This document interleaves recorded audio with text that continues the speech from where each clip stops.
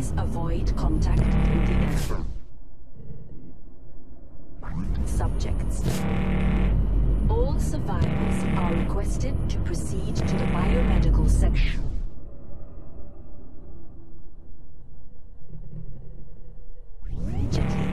Please avoid contact with the infected subjects.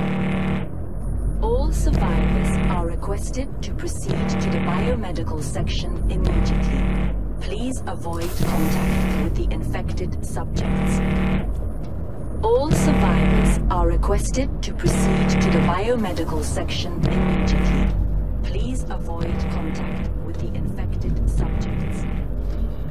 All survivors are requested to proceed to the biomedical section immediately. Please avoid contact with the infected subjects. All survivors are requested to proceed to the biomedical section immediately. Please avoid contact with the infected subjects. All survivors are requested to proceed to the biomedical section immediately. Please avoid contact with the infected subjects. All survivors are requested to proceed to the Purity 02 on course, set to arrive on schedule. We'll soon pass the target star. I'd give anything for Ignatia to be here with me, to see this majestic reddish-yellow giant. Such ferocity is beyond the confines of technology, and yet, to think how many painters have dreamt of mastering the array of color flowing in its flares. I talk too much. If First Officer Fyodorov heard me, he'd probably be silently laughing behind that veneer of his. He and I see the world differently. For him, it's all just a series of numbers. Data to be sorted, categorized, and rationalized. It's what makes him a near-perfect officer. But Ignatia, she looked at things differently. What I wouldn't give for her to be with me here now.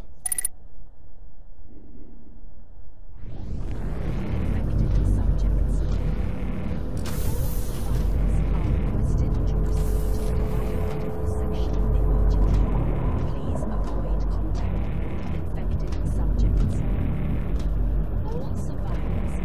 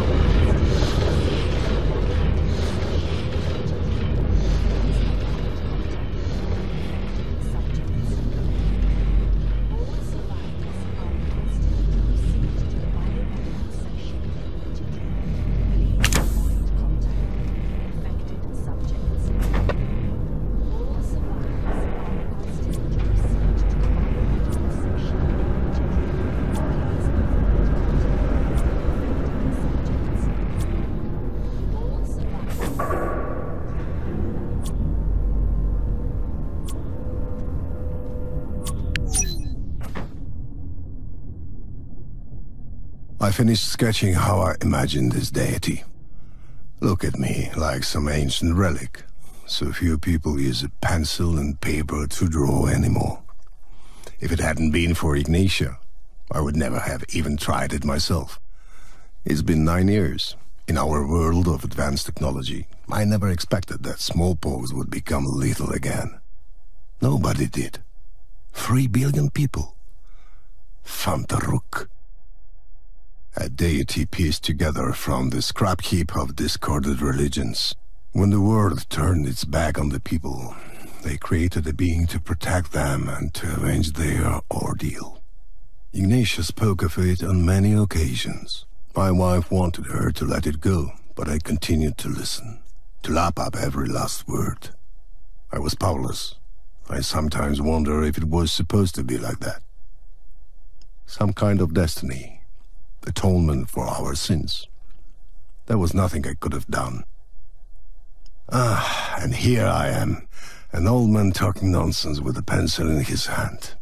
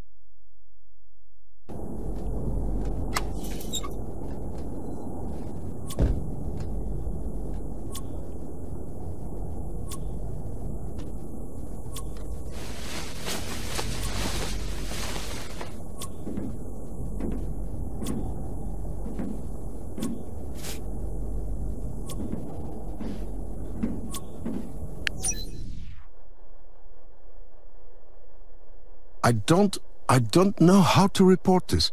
After leaving the bridge, I found my cabin turned upside down. Things were scattered on the floor, and someone had tried to scribble something on pieces of paper, but hadn't got past the first few letters. I noticed a trembling figure in the dark corner of the room, one of the technicians working in the research section. What was his name? I asked him, but he kept saying that it's punishment that will reach us all. I wanted to find out what he meant, but he just kept mumbling about this punishment. His rumbling started to mix with pleas for help as he wiped the blood dripping steadily from his nose. I don't think he was aware, but blood was also dripping from his ears. I tried to help him get up, but as I went to him, the mercenaries that were there to guard the ship stormed into my cabin. One of them pointed his gun right at my face, at me, the captain of the ship. He may have been young, but you could see the readiness in his eyes. He was prepared to kill. Someone must have warned him that he may not have a choice. I didn't intend to give him a reason. They took the technician with them. I was told to keep quiet. Panic and all that. Standard line. But they forgot about the most important thing. The truth. They never mentioned it. This man, he was scared stiff. He had come to me, and I couldn't do a thing. I could only watch as they carried him away. I watched the same thing happen 9 years ago. This man came to me. The punishment that will reach us all.